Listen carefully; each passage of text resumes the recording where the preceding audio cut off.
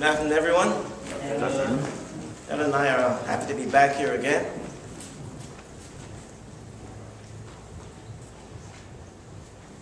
That last song was just such a blessing. They all have been. The worship today has been especially anointed. I want to thank Jason and all the others. And most of all, I thank the Lord. And that song, that last song, was just so pointed.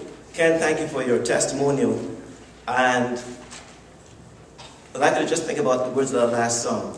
Don't be concerned about what you have to do for the Lord. I think the Lord just wants you to enjoy Him. Just receive His love and enjoy Him. Don't worry about doing things for the Lord. Just receive. I say that as a person who for many years in my Christian life had checklists, literally, of things I needed to do to keep God happy with me.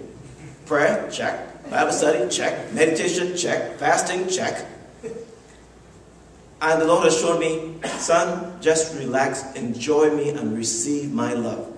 My Christian walk today is more enjoyable than it's ever been since I put away all those checklists and I just received the Lord's grace. I think that's more than anything, that's what the Lord wants from us, to receive His love, to receive His grace. Don't be worried about doing things for Him. Receive, receive, receive. And as I do that now, I find that my life is much more enjoyable. My walk in the Lord is a much more of a joyful thing, and without any burden, without any guilt, without any shame. And that's what I believe more than ever the Lord wants us to all receive. Receive His love. Let Him heal you of all the wounds, of all the things. So today we'll be going through the power of the cross of Christ. And for that, we'll be spending just about all of our time in Hebrews chapter 10. And in preparation for this, I reread this book, little booklet from the church. It came out, I think, about. Is there a new version, Dr. Mike? Or is it? But if you haven't read it recently, you may be encouraged to go back and read it, because a lot of what I'll be saying is really discussed in there. But today we just want to focus on Hebrews chapter 10. Now that we're going through the time of the crucifixion coming up, we have Palm Sunday, I believe, next Sunday, with Resurrection Sunday coming up soon. It's good to go back and see truly the power of the resurrection, of the crucifixion of Christ, what it means to us. And as you understand that more and more, take it from me, it will change your life. It will change your life. This past week, Helen and I counseled a neighboring couple. And this man was going through a bit of depression, I would say. And we talked to him. And as he talked, I said, Lord, what is the real issue here? What is the real issue here? And the Lord showed me that he felt that God was disappointed with him and that he had to do things to earn God's approval. So right away I said to him, do you think God is disappointed with you? And he said, yes. I said, oh, that's not true. God loves you. He sent His Son to die for you. He's pleased with you. He not only loves you, He likes you. And He doesn't want you to carry around this guilt. And this man, 20 years ago, he was a big executive and he was very proud. And he attributed all his success to himself. And then he fell ill. He was sick for 5 years, lost a lot of weight, lost his job, I believe, lost his home. He went down to nothing. But do you know, as a result of that, he thought for 20 years, this is God punishing me for my pride. And that was part of his problem. And we explained to him, no, God is not a child abuser. Would you, as a loving parent, take the little child's hand and put it on a hot stove and say, see, mommy and daddy telling you hot stoves burn. Don't do that. I said, no parent in their right mind would do that. Jesus said, if you, being evil, know how to give good gifts to your children, how much more your Father in heaven? So we explained to him, God is not a child abuser. God did not give you that illness to punish you and to teach you a lesson. God did not do that. The enemy came in and had access to you, but that was not the will of your Father. And because we share that with him, and we stretch with him the love of God, right before our eyes, that man's countenance changed, and he started to brighten. We had dinner with him, was it last night? We had dinner with him last night, and his wife told us he is a changed man since you spoke to him, and really expressed to him how much God truly loves him. His eyes are now awake, he's now alert, his countenance has changed, all because of wrong believing. So today, as we go through Could you go to the next slide? As we go through the book of Hebrews chapter 10, let the love of God and the light of His truth and His grace touch you, and it will change your life. It has changed my life more and more as we've come to understand that. I guess it was only about 6 years ago that GCI started moving and teaching more about grace. And it's something that initially you understand it mentally, but it takes the Spirit of God working through you to bring it from the head down to the heart into your spirit. And it's been a journey for me, and I'm sure it is for you as well. I'm not all the way in my understanding as I should be, but by God's grace, I'm further along. So today, as we go through, open your heart and see what the Lord is saying about His love and about His grace and about the power of Christ's crucifixion. Verse 1, the law is only a shadow of the good things that are coming, not the realities themselves. For this reason, it could never, by the same sacrifices repeated endlessly year after year, make perfect those who draw near to worship. And this is referring to specifically the Day of Atonement, when the high priest would slaughter an animal for his own sins, and he would slaughter an animal for the sins of the people. And then for that year, they're covered. Their sins are covered. But they were not made perfect.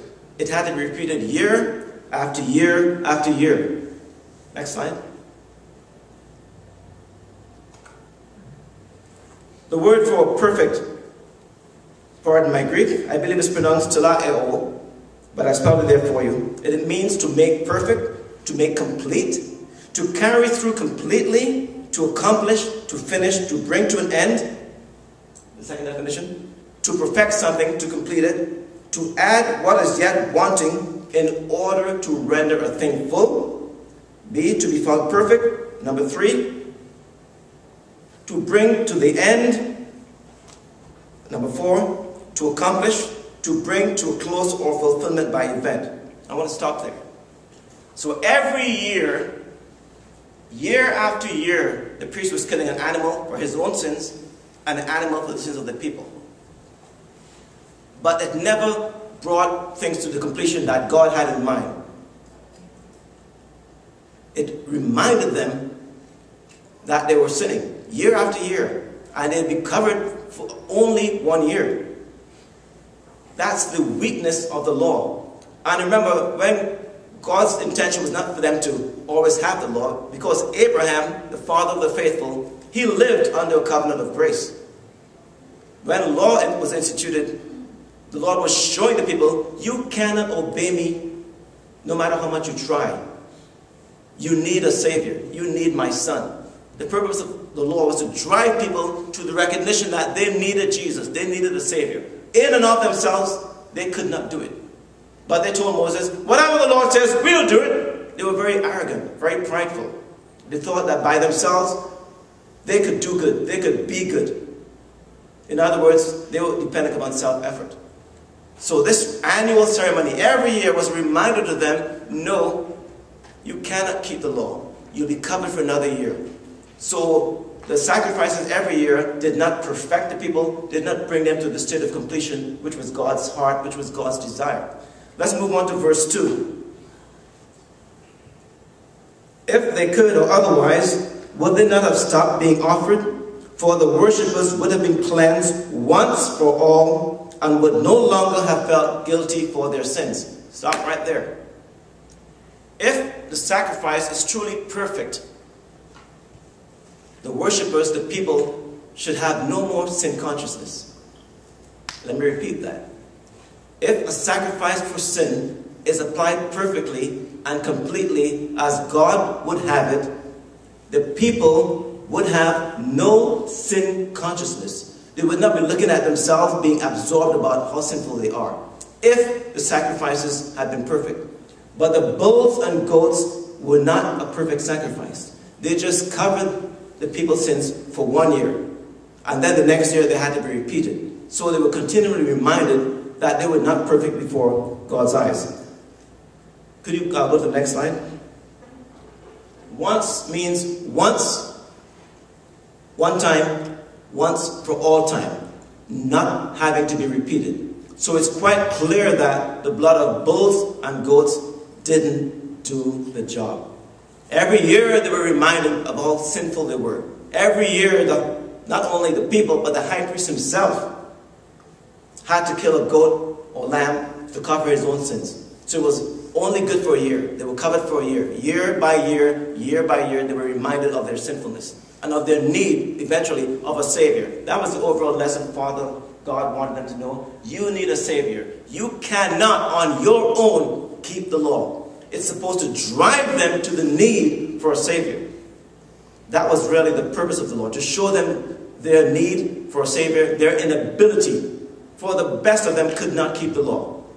The law showed that the best of them could not do it. Grace, on the other hand, is for the worst of us. Amen? And remember my last message. I love to hear it, amen. I got accustomed to that. Amen means I agree and I receive the truth that you're saying, and it will be part of my heart. Amen? Amen. Thank you. Next slide. But those sacrifices are an annual reminder of sins, because it is impossible for the blood of bulls and goats to take away sin. Next slide.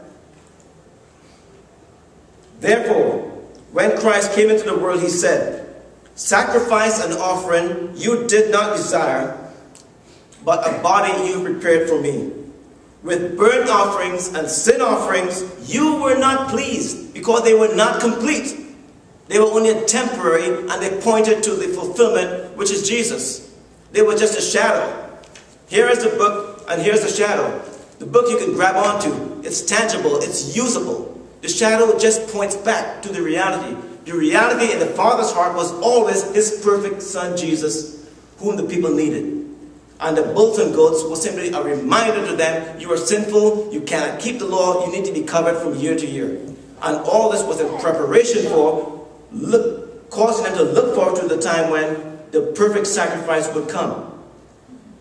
And you know, Jesus is the perfect sacrifice. And what I want to point out today is that even now, some of us aren't really receiving all the benefits of Jesus' sacrifice. But let's continue to go through. Then I said, referring to Jesus, here am I, it is written about me in the scroll. I have come to do your will, O my God. First he said, verse 8, sacrifices and offerings, burnt offerings and sin offerings you did not desire. What God wanted was for them to recognize that they could not of themselves keep the law. So the burnt offerings were just a temporary substitute that pointed to the real sacrifice, the real solution, Jesus Christ. Verse 9.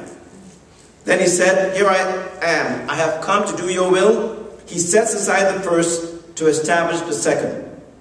He set aside the laws involving the ceremonies and all the washings and all the sacrifices of the bulls and goats to establish the new covenant established in the body of our Lord Jesus Christ. And by that will, we have been made holy through the sacrifice of the body of Jesus Christ once for all. I just want you to focus on the letters in yellow. Once for all. Once for all time, once for all, in the different translations. And the word once, could go to the next slide, it really means once. It really means once. I just want to prove that to you. Once at once, all at once for all. Do you get the import of that?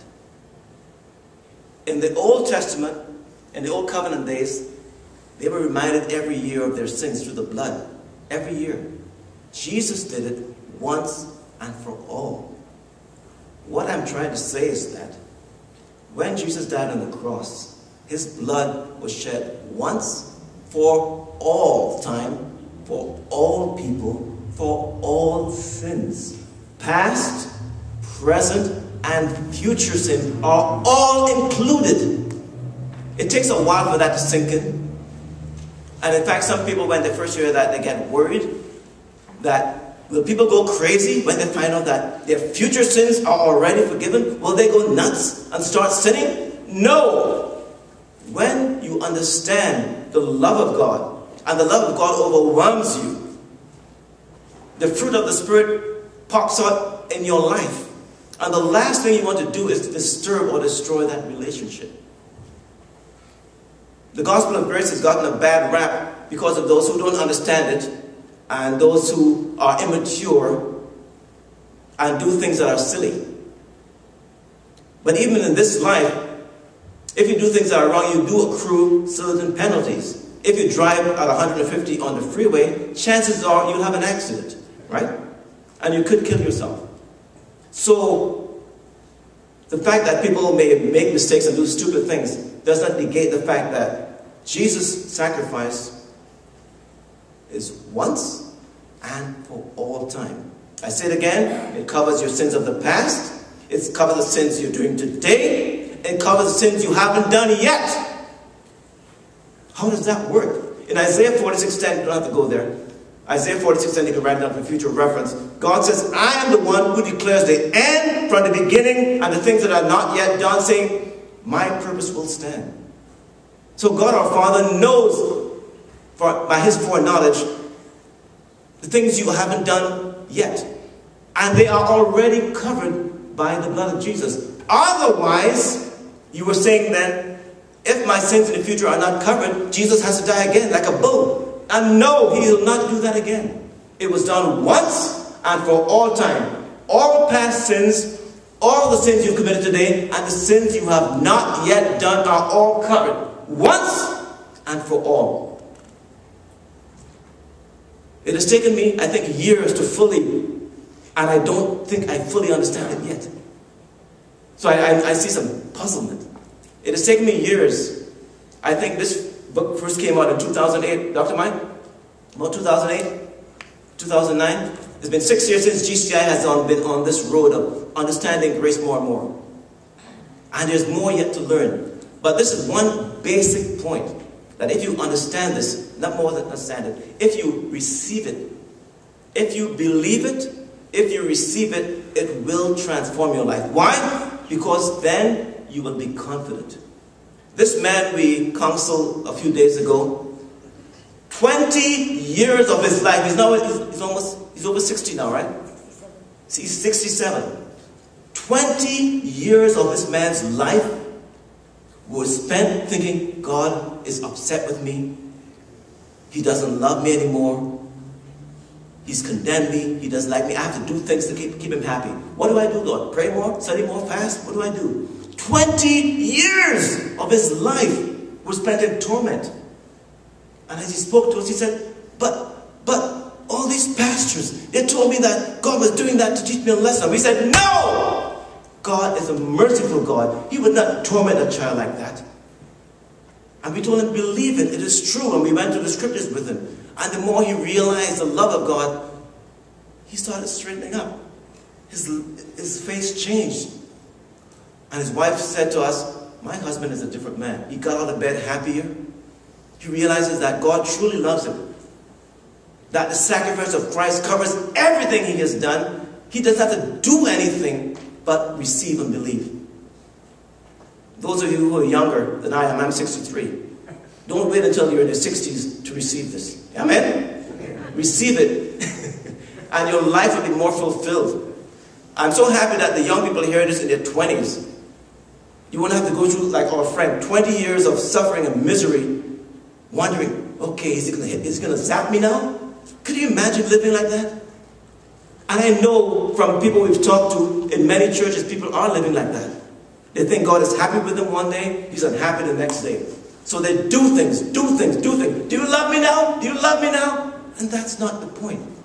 Jesus' sacrifice is so powerful, it covers every sin for all people, for all time. Past, present, and future. And when you receive that, the last thing you want to do is do something that is wrong.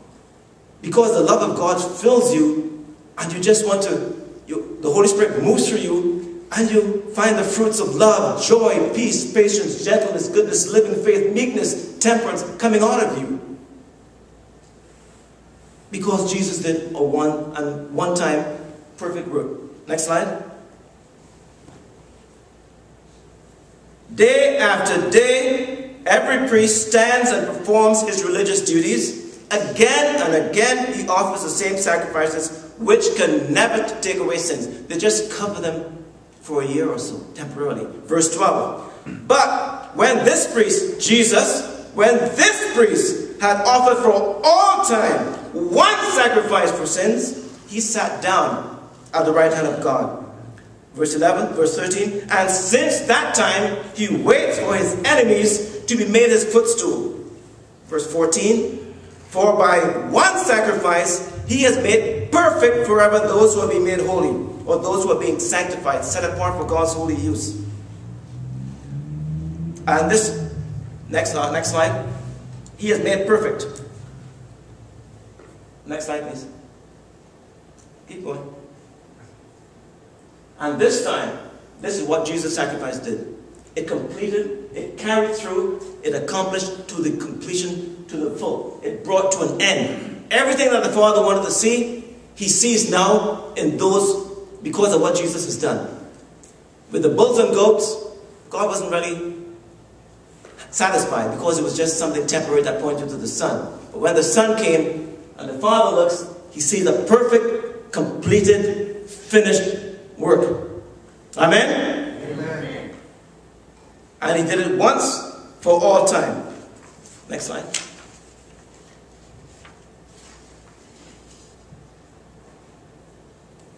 Being made holy, being sanctified.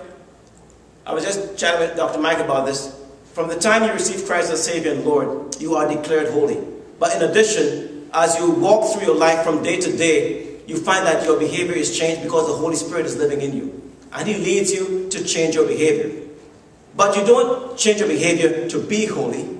You are declared holy. Amen? Amen. You are declared holy. Each one and every one of you who trusts in Jesus, you are now holy. Say that. I am holy. I am holy. I am holy. I am holy. Does this seem almost sacrilegious? When I first said that, I said, I am holy. I am holy. And another thing you need to realize is, say that to yourself, I am righteous. I am righteous. I say that every day several times. And you know when it's good to say that? When you've done something wrong. Oh yeah, I am righteous. And I am forgiven already. There is no condemnation. Romans 8:1, no condemnation. So does that mean I want to do wrong things? No. But what I'm speaking about is that you have that confidence. I can go and I can make mistakes, but I'm not condemned. I am forgiven already. I'm covered by the blood perpetually. So does that mean I want to do wrong things? No, it does not. And another thing that people get confused about, they think that unless you confess a sin, it is not forgiven. That is not true. That is not the case. Sins are already forgiven when Jesus went to the cross, past, present, future. When you sin, you can mention it to the Father, but it's part of relationship. It's like if I'm talking with my wife Helen, whom I love, and I step on her feet, crunch, I say, oh, I'm sorry, dear. If I did not say I'm sorry, she would still love me, but it would not be a nice thing to have in a relationship. What we have with our Heavenly Father is a relationship. It's not a transaction, it's a relationship. And as part of the relationship, oh, Father, I messed up there, but thank you, Lord, that you love me and I'm forgiven. You don't have to sweat over it. You don't have to fast 5 days over it. You don't have to whip yourself up, with a chain, This time of year, some people do that. They get a whip and they whip themselves. That's not necessary. It's already covered, already paid for, fully paid for. The corollary, or the opposite, is that for those who think that you have to confess every single sin you commit every single time, you go crazy. Because how can you be sure you didn't forget something? So you trust in the fact that Jesus' blood completely covers you. It's sacrificed once and for all. That covers the past, present, and future. If you stumble, you can say, Father, that was a mistake I made there, but I thank you, Lord, that I'm forgiven by your grace. Thank you, Lord. And you confess because you are forgiven already. Not because you have to be forgiven. And if you forget, because I heard one person say, well, I was walking with the Lord, and it's a misinterpretation of 1 John 1, walking in the light of the Lord, and then I sinned, so I'm out of fellowship, I'm in the darkness. I repent, I'm back in the light. I sin, I'm in the darkness. I repent, I'm back in the light. It's like a dance. No! Suppose when you sinned and you were in the darkness, you died. What happens? No. When you're saved, truly saved by the Lord, and you receive Him as your Savior and Lord, as you walk through life and you stumble, that has already been covered. You will confess to Father as a matter of your relationship. Father, that was wrong. Help me to avoid this in future. But you confess not to be forgiven. You are already forgiven. Amen? Everybody, am I getting through? I see some blank faces. Am I getting through? Yes. You are covered. Not because you do something to earn it, but because of Jesus' sacrifice, which is complete, which is perfect, which separates us from unholy things. So even as a Christian, when you stumble, you do not lose your holiness. You do not lose your righteousness. You are still declared holy. And when you understand that more and more, the guilt, condemnation, and shame leaves. I speak as one who went through years of that. I remember in the past, having done something wrong, well, I guess I'll fast for a couple of days first before I go ask for forgiveness. So I'd fast. Lord, you see me, I'm hungry, see? Aren't you impressed, Lord? I'm hungry. Second day, okay, I'm forgiven now. I fasted 2 days, I can go back. No, that is not necessary. That is not necessary. I am forgiven because I trust in Jesus, and His sacrifice covers me and covers you now, in the past, and in the future. So I no longer have the checklist. I got rid of those. And I advise you, as you do that, and you just receive the Lord's love, your life will be freer, less condemnation, less shame, and greater boldness in the Lord. Because, yeah, He really loves me. And it isn't, well, He loves me not, He loves me not, based on what you do.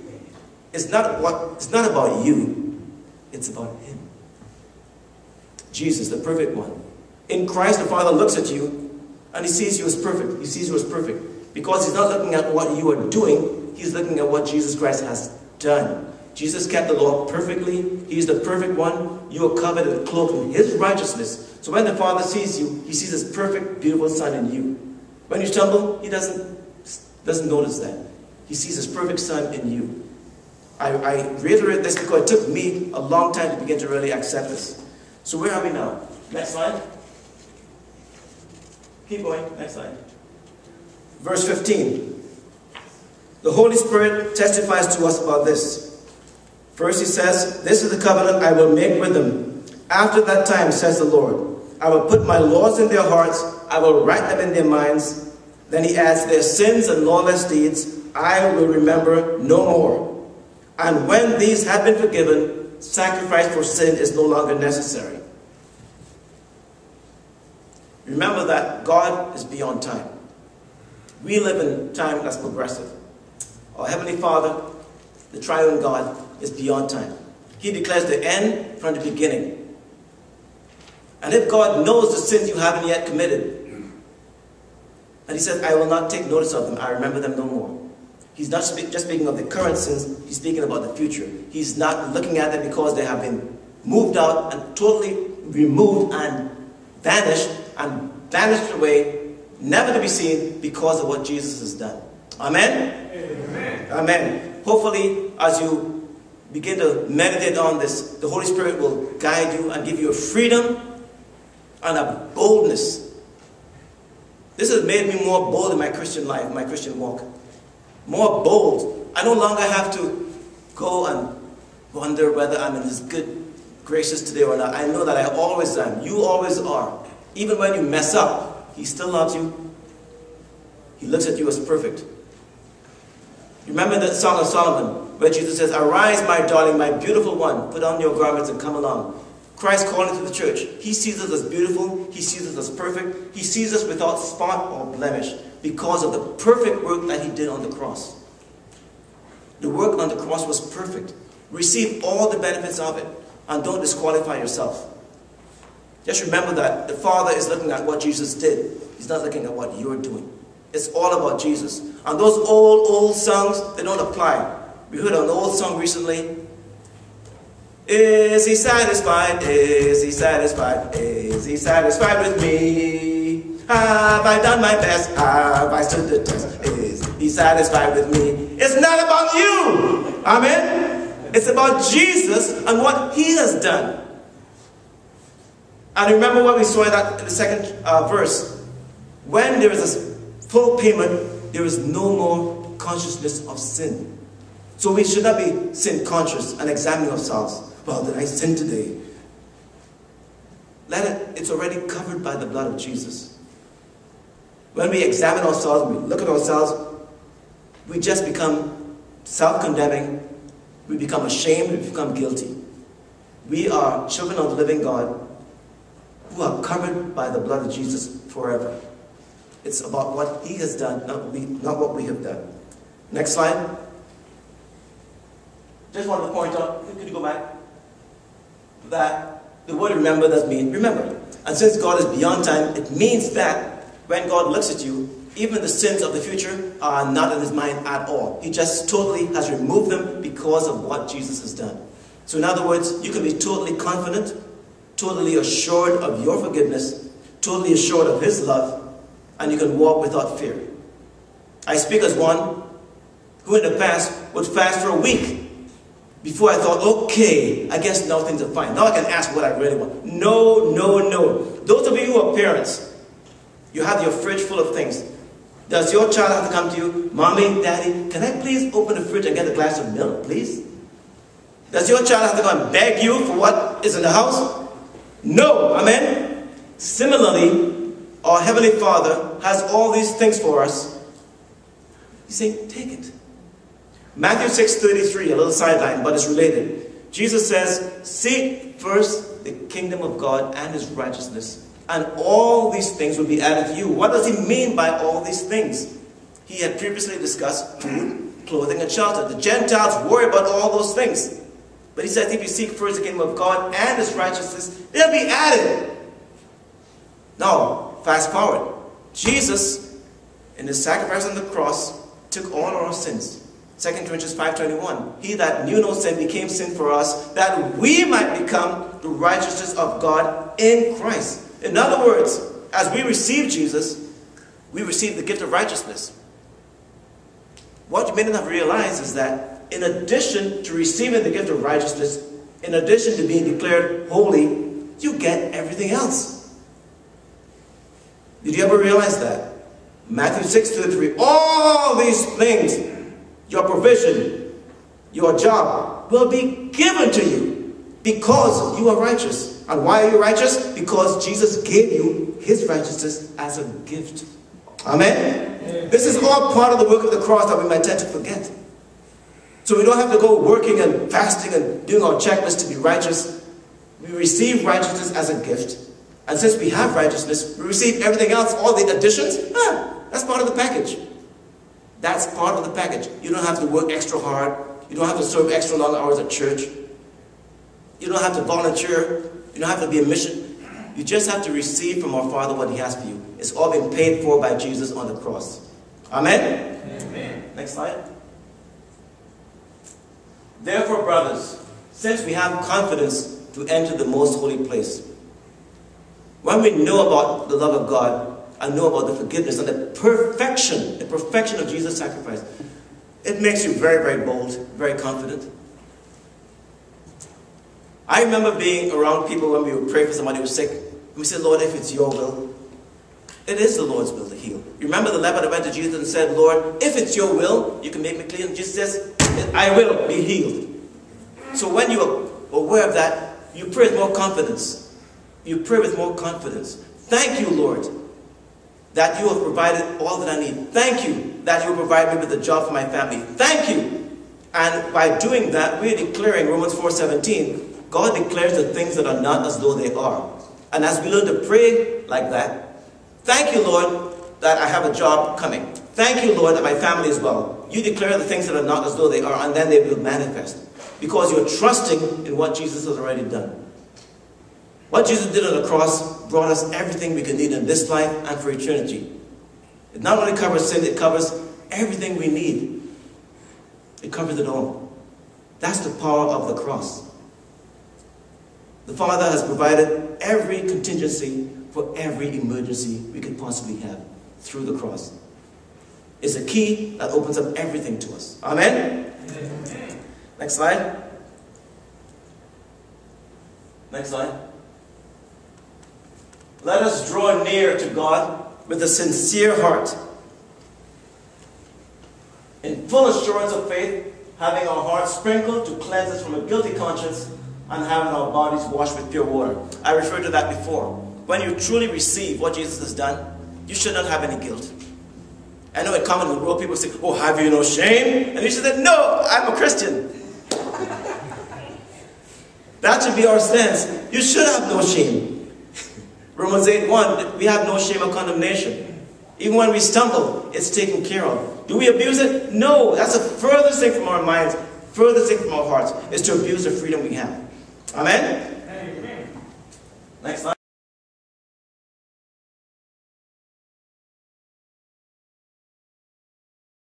I'm not sure you can read that. But basically it's showing on the right side people who are doing things to keep God happy. They're doing works. And it's the works of the flesh.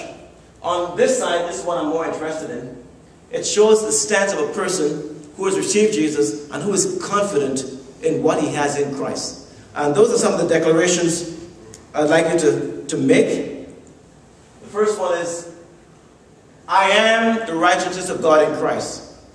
I am the righteousness of God in Christ. Another one to remember that the fullness of the Godhead dwells in me. The fullness of the Godhead dwells in me. These are declarations. Why it's good to say them? It takes an abstract theological concept and makes it real. When you realize that, yes, I am the righteousness of God in Christ. God does declare me holy. I stumble and I make mistakes, but I am not losing my righteousness. I am still holy when I stumble. I'm still holy if I make mistakes and sin. And I don't have to confess my sins in order to be forgiven. I am forgiven because of what Jesus did once and for all. I may say, Father, yes, I did that wrong. That was a mistake. Help me not do that again.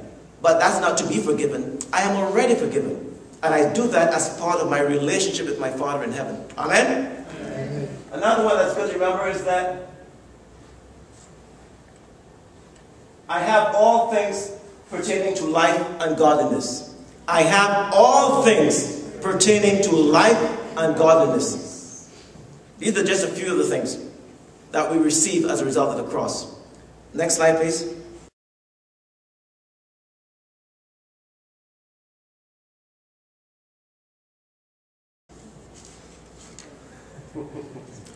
This one, I'd like to take a good look at. Can you read the script on top? Will someone tell him he's free? This man was in a cage, in prison, but the door has been opened. It's unlocked, and he's still inside. We showed this to our friend, the man we counseled last week. We showed this to him last night. You know what he said? He said, that's me. Until last week, when you spoke to me.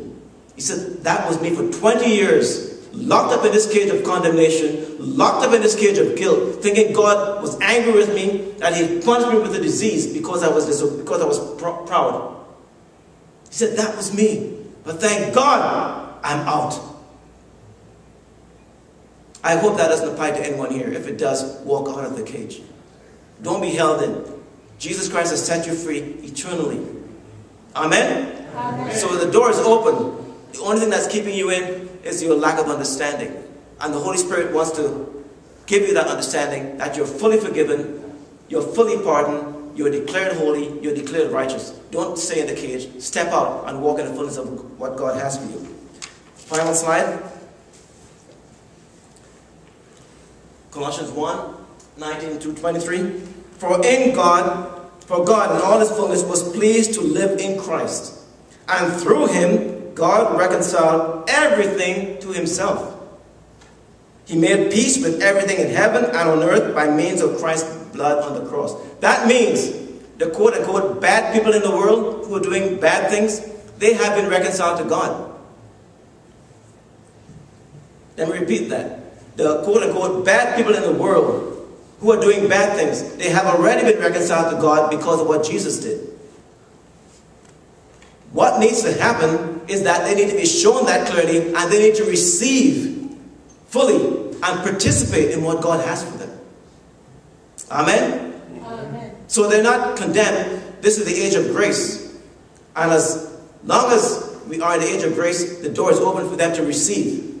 But they have been reconciled to God already because of what Jesus has done.